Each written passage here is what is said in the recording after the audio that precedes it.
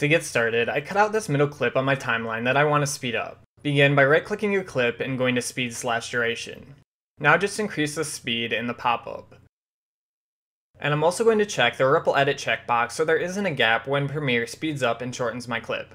Okay, now when I play this back, my middle clip is sped up. Another way you can change the speed of a clip is by clicking and holding the third tool down on the toolbar and selecting the rate stretch tool. With the tool, position your mouse cursor over the end of your desired clip and drag it inward to speed up the clip. And I'm just going to reconnect my last clip to it. Alright, and now my clip's sped up again. Okay, and that's it for this tutorial. Thanks for watching and see you next time.